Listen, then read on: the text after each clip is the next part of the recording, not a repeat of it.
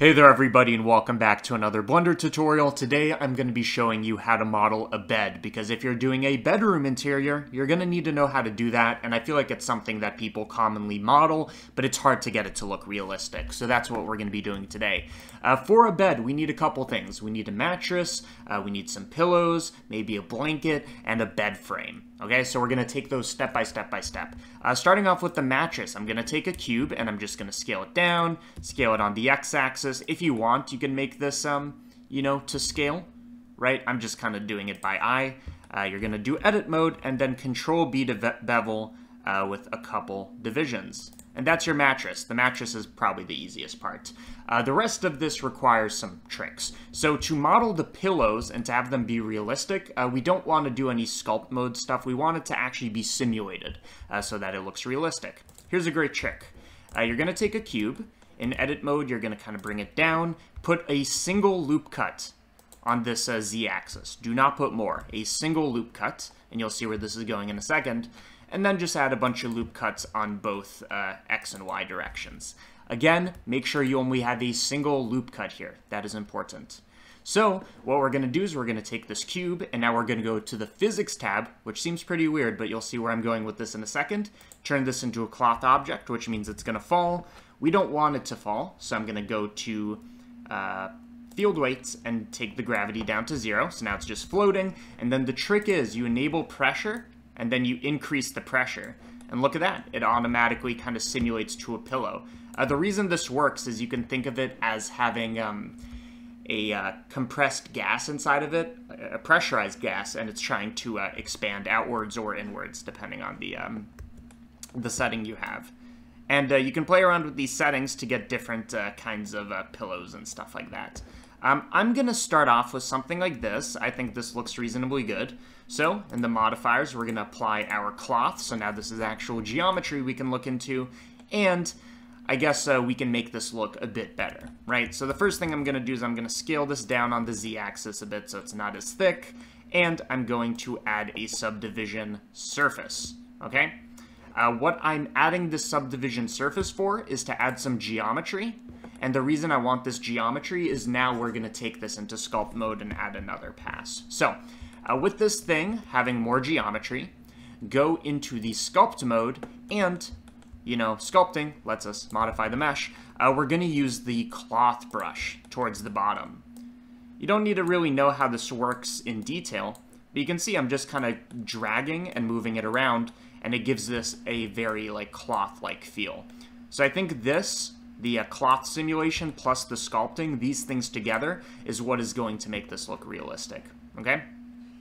So, you can do this for multiple pillows to get, a bunch of different pillows. I'm just going to model a single pillow for the sake of this tutorial. So, we have a pillow, and now I just need to position it on the bed.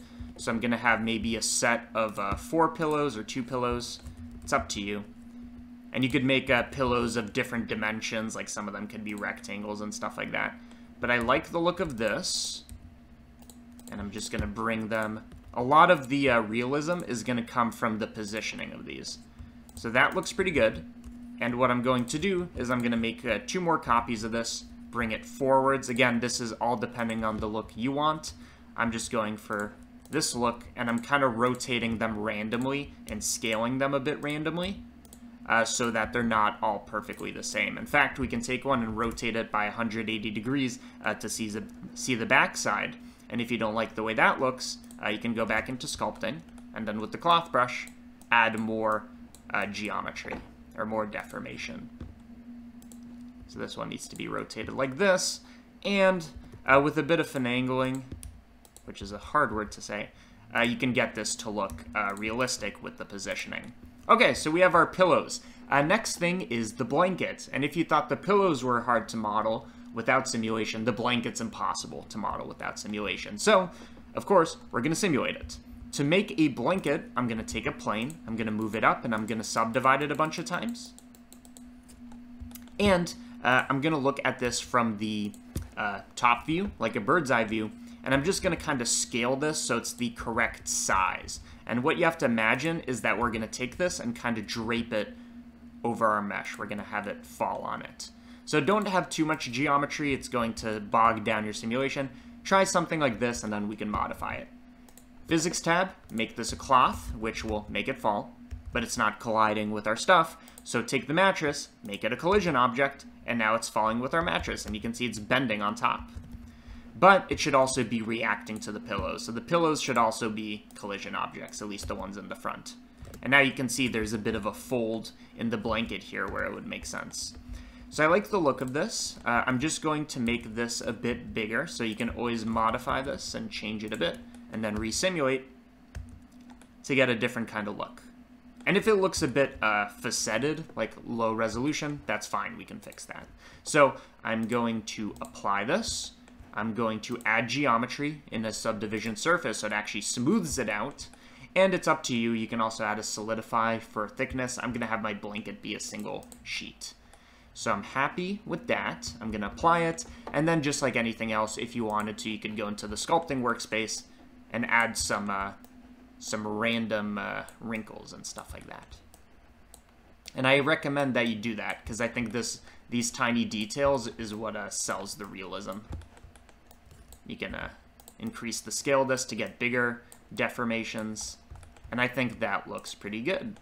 Okay, last thing we need is we need to make a bed frame, which is kind of the easiest part because it's just a block of wood or, you know, plastic, metal, whatever it's made out of in your case. I'm going to take a cube, I'm going to scale it down, and then kind of position it so it's a little under here. And this is going to be some basic box modeling, right? So I'm just going to bring this forwards, so it's going a bit past the bed, bring it backwards, so it's extending this way past the bed, add a loop cut, take this face, extrude it upwards, and now you have a nice headboard. I feel like it's a bit too thick, so I'm just going to bring it down a little. And this is your bed frame. Of course, you can make it look a bit fancier. Some things you can do to do that is maybe add a loop cut, and you can have layers to this thing. So maybe one layer is slightly larger than the other. And maybe another thing you can do is you can take some of these edges and bevel them, just to add a bit of rounding to this. Final details, I'm going to take the headboard and definitely round that. I think that's a major part of this. And I'm going to take the headboard again, and I'm going to inset it. And maybe, what do I want to do with this? Add a loop cut? No. I want to kind of extrude this inwards a little, just so that there's a bit more going on here. And this is kind of the essence of it. Of course, you can fine-tune this now that you have all the components and you know what they look like together. But this is the essence of it. What's going to take this all the way is adding materials. But this is just a modeling tutorial. So let's see what this looks like with actual lighting and stuff like that. So I'm just adding a light source in Eevee. And there you go. That doesn't look half bad. And you could imagine with a fabric material and with a wood material for the headboard, it's going to look great. I'm just going to add maybe one more detail here. Maybe we do a loop cut here, a loop cut here. We can bevel both of these. And then we can take that component and maybe punch it in a little. Like that. Which means you have to get rid of these extra faces. But I guess that is a little hard to do. So maybe we can extrude it outwards just to make it easier for us. I feel like that makes it look worse. Sometimes the first solution is the best solution. So there you go. We modeled it, and if people are interested, we can also add materials in the next tutorial. Check out Patreon, by the way, if you want to get this model for free. Or in the sense that once you're a patron, it's free. You get the blend file. Thanks for watching.